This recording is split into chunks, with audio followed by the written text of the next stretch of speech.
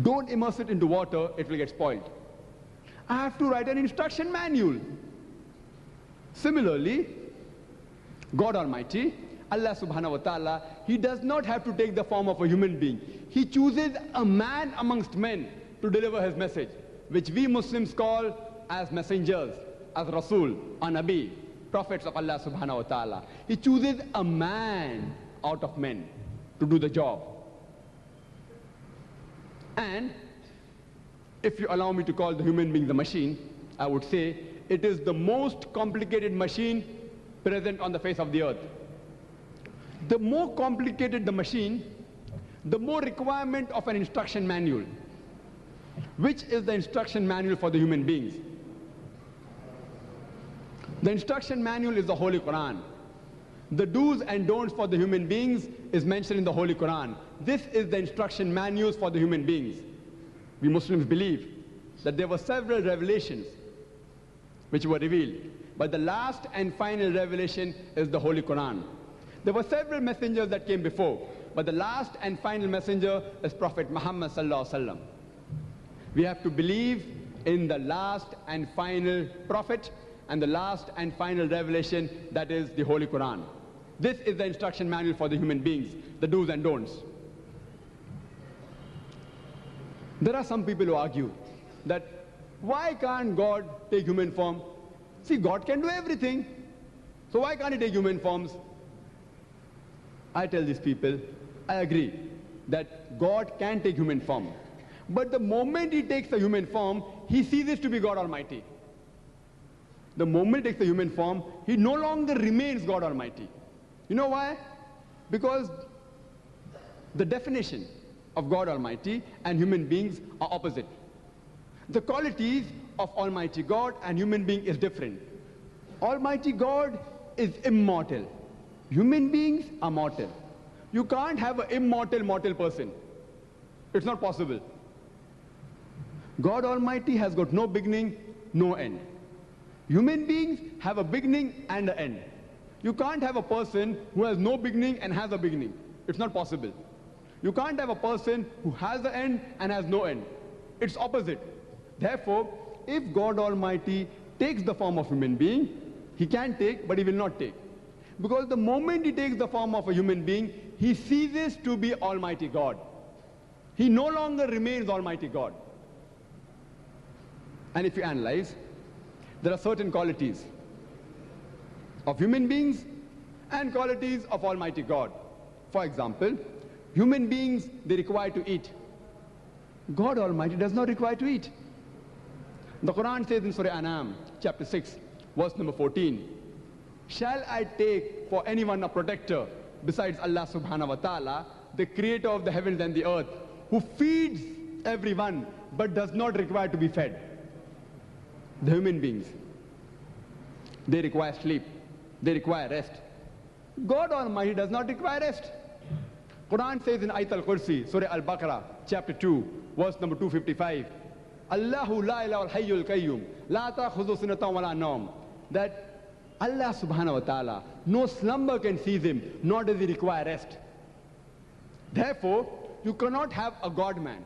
You can either have God or you can have a man. You can't have God-man because it is exactly opposite. And the moment God Almighty takes the form of a human being, He will not take. But if He takes, He no longer remains God Almighty. He cannot later on again become God Almighty.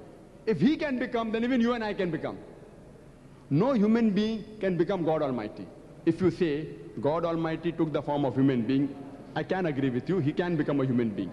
But later on you say He again became God Almighty, that's not logical. Because if a human being can become God Almighty, then even you and I can become God Almighty.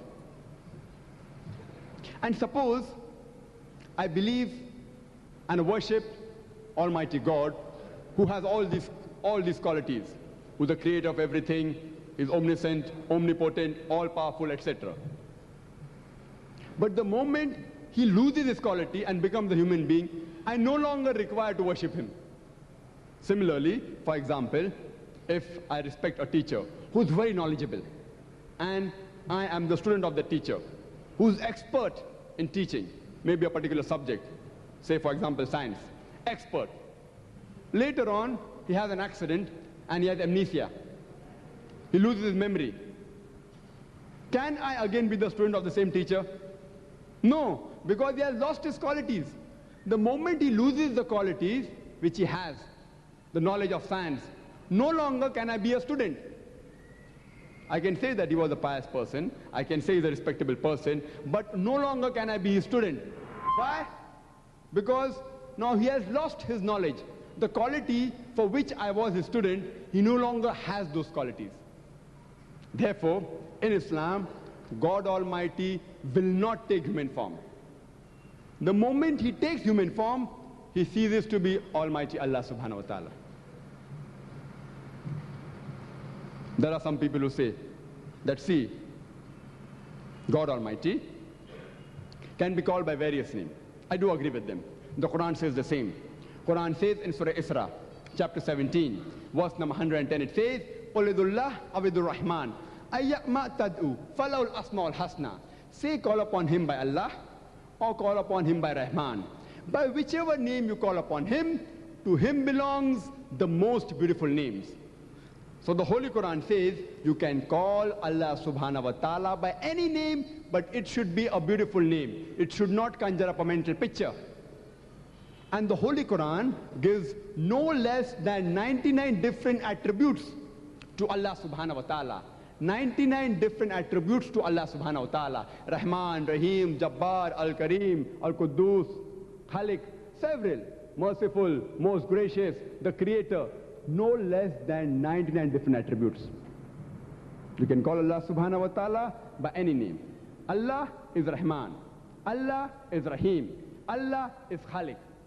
These are the attributes of Allah subhanahu wa ta'ala.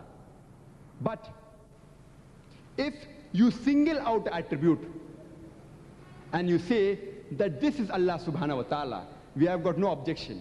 But if you single out an attribute and give each attribute a different definition, give each attribute a different form, then we take strong exception to that. Let me give you an example. Suppose someone describes me, that Dr. Zakir Naik, he is the president of the Islamic Research Foundation. He is the chairman of the IRF Educational Trust. He is the president of the Islamic Dimensions. He is the husband of Mrs. Farhat Zakir Naik. He is the father of Farik Zakir Naik. All these are different attributes or different types of definition of Dr. Zakir Naik. So if you say he is the president of Islamic Research Foundation, it's a correct definition. Dr. Zakir Naik is the chairman of IRF Educational Trust, it's a correct definition. But if you pick up each definition, each attribute, and give it a different form, for example, Dr. Zakir Naik, his height is about 5 feet 11 inches. My height is 5 feet 11 inches. I am wheatish in complexion. I wear spectacles. I am thin. But now you tell me that the president of Islamic Research Foundation is Zakir Naik, who is 4.5 feet. The attribute is correct. Dr. Zakir Naik is the president of Islamic Research Foundation. But the moment you give it a different form, instead of 5 feet 11 inches, you say that he's 4.5 feet, then Dr. Zakir Naik is the president of Islamic Research Foundation, but he is not 4.5 feet. If you say Dr. Zakir Naik is the husband of Mrs. Farhat Zakir Naik, and he's a fat person, he does not wear specs. Dr. Zakir Naik is the husband of Mrs. Farhat Naik, but he is not fat. So you can give attributes to Allah subhanahu wa ta'ala, to Almighty God, but don't give it different forms. If you say that Dr. Zakir Naik is only the president of Islamic Research Foundation and nothing else, then the definition is wrong. Because while I am the president of Islamic Research Foundation, I am also the husband of my wife, Mrs. Farhat Zakir Naik. I am also the father of my son, Farik Zakir Naik. So you can't single out one attribute and say, this attribute alone is God Almighty. all put together is Dr. Zakir Naik. Similarly,